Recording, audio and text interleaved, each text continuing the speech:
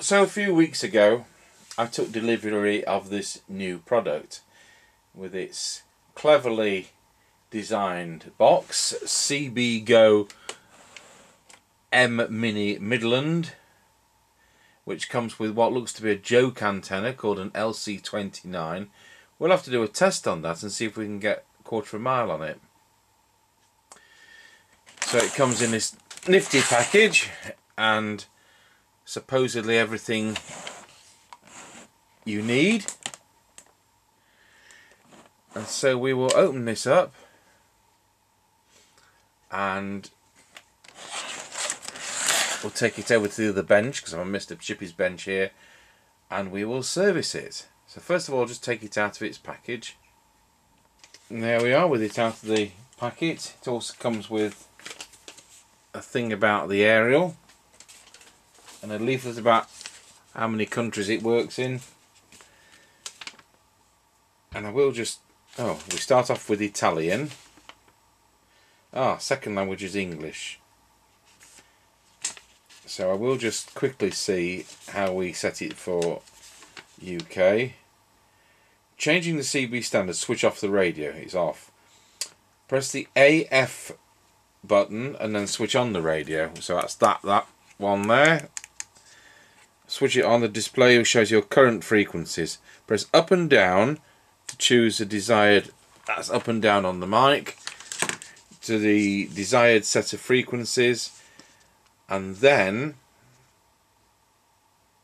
power off and on again. So AF, switch it on at the same time, up and down with the mic, switch it off, switch it back on again, and it should be on the channels. So we'll go over to the workbench and we'll see whether that works. Okay, I'm back on the workbench number 3, and so we've taken the Torx T6 screws out of the bottom, which is the teeny weeny ones, and the loudspeaker is on a plug and socket, which is handy. So I'm expecting this to be the same as the Anytone.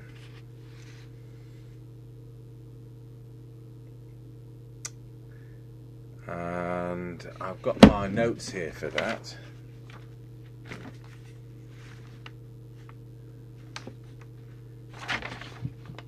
And there's quite a difference. So is it like the Albricht A6199? No. Oh. Right, I better make a little plan out and study how it works. Okay, back to record. So I've done myself a little chart of what there is, and there isn't a lot. There's no coils which are adjustable, there's no detector to adjust, and the S meter, which the radio says it has, doesn't have an adjustment.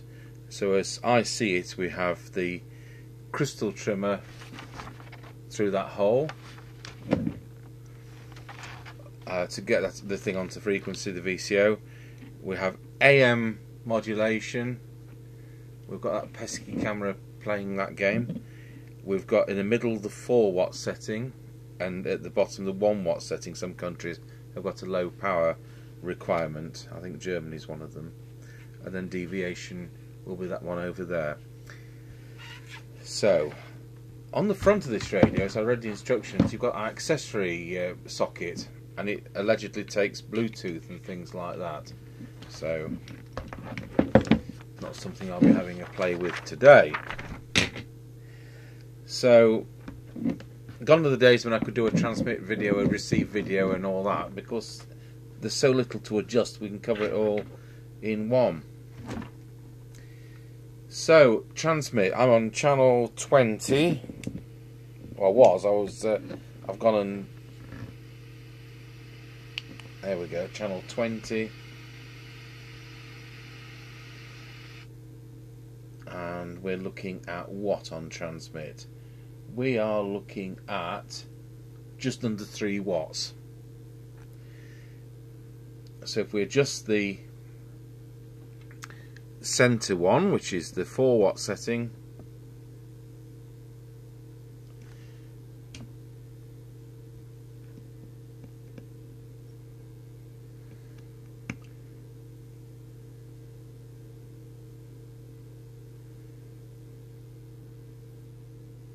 managed to coax 3.5 watts out of it.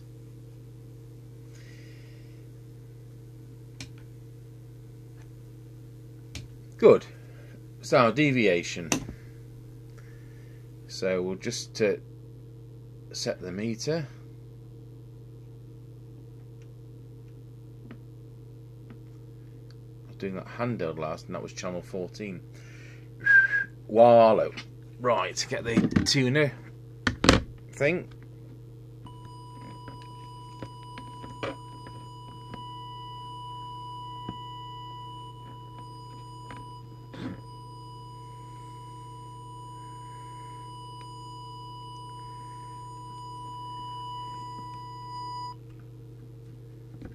Oh, great.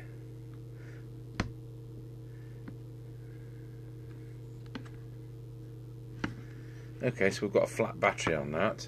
Pause the video. Right, we'll try again with a new battery. So at the moment we're getting 1.4 deviation.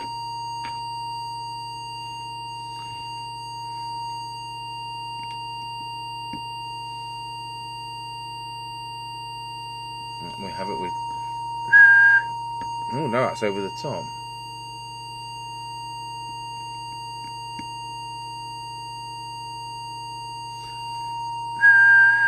Wallow.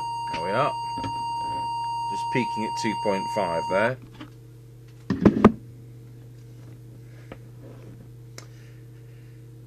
So that's power, that's deviation. There's nothing else to do. That's it. That's all you can do. So all we can do is check the performance of receive.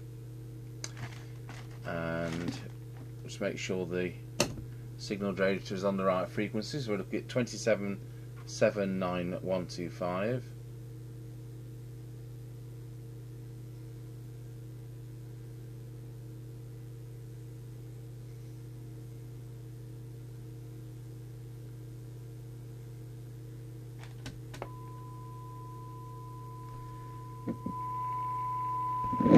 So that's 3 microvolts.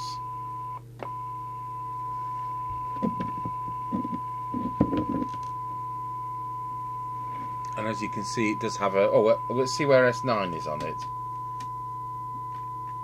Well, that's where I expect S9 to be.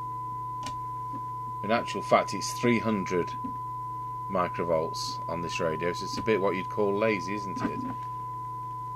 Just making sure I'm not in any wrong mode. No, we're definitely correct.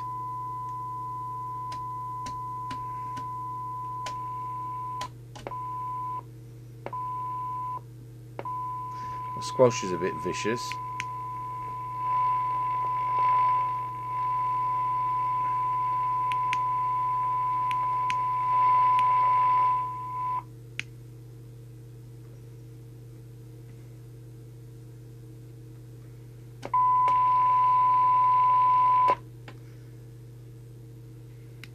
So we've got RF gain.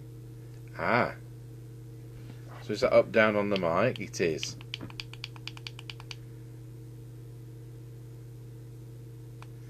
So goes round.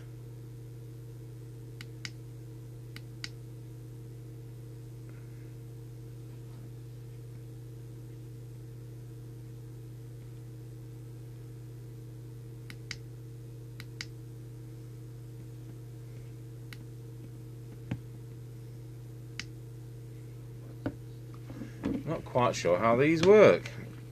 I might have to look at the instructions.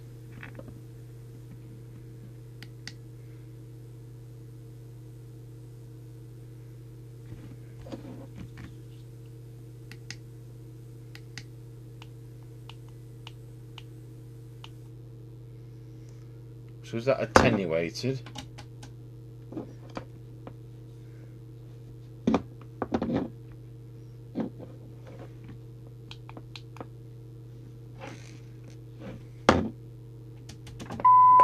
that's now as deaf as a post. So it's the up and down controls.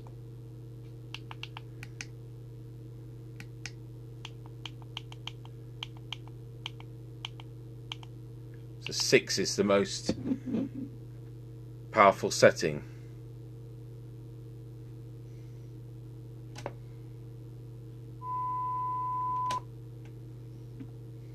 Now we need to defeat the squelch, or alter the sensitivity of the squelch. You've only got a few seconds to set these in, so it's using the up-down controls on the mic. Let's drop the squelch down.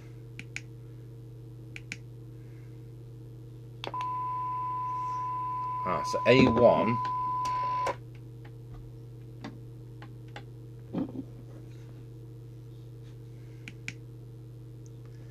And presumably through to, yeah, A9. So that'll be a strong squelch. Let's just see how that works out.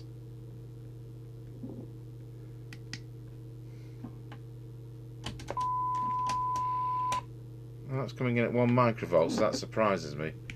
Perhaps I've got this the wrong way around. No, that's 1 microvolt.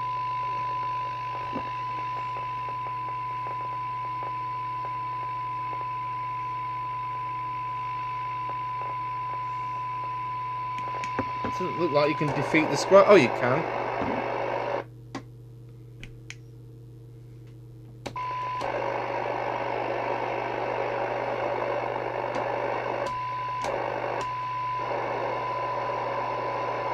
Tell you what, we can't get any better than 0.7 of a microvolt before it goes internally noisy.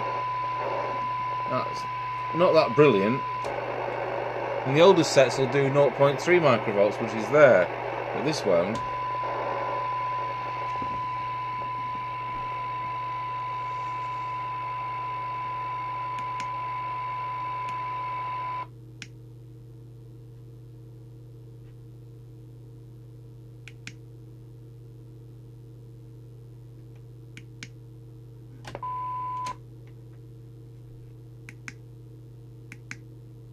And that sets, we've got A stroke alternative frequency, I presume that is, or whatever. We can select between CE or UK, which I've got it on UK. Got the emergency button there, which does 9, 19, and then back to normal. So RF gain to what you've set it to, and that's up, down on the mic as I showed. And then take that off, and then squelch. If you hold it, it defeats the squelch.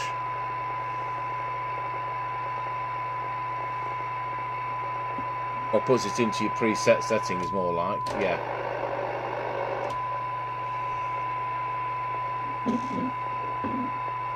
So it's typical of new digital sets, isn't it, that? Or menu driven.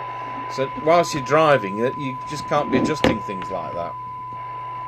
But lots of internally generated noise.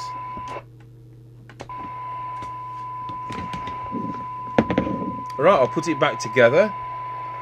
And when Mr. Chippy comes at the weekend, we'll go for a drive on our usual little test route and see how it performs. So we are all back together. So it's transmitting as it's supposed to. Wallow, doing the deviation. It's doing, say, just about 3.6 watts on the power meter.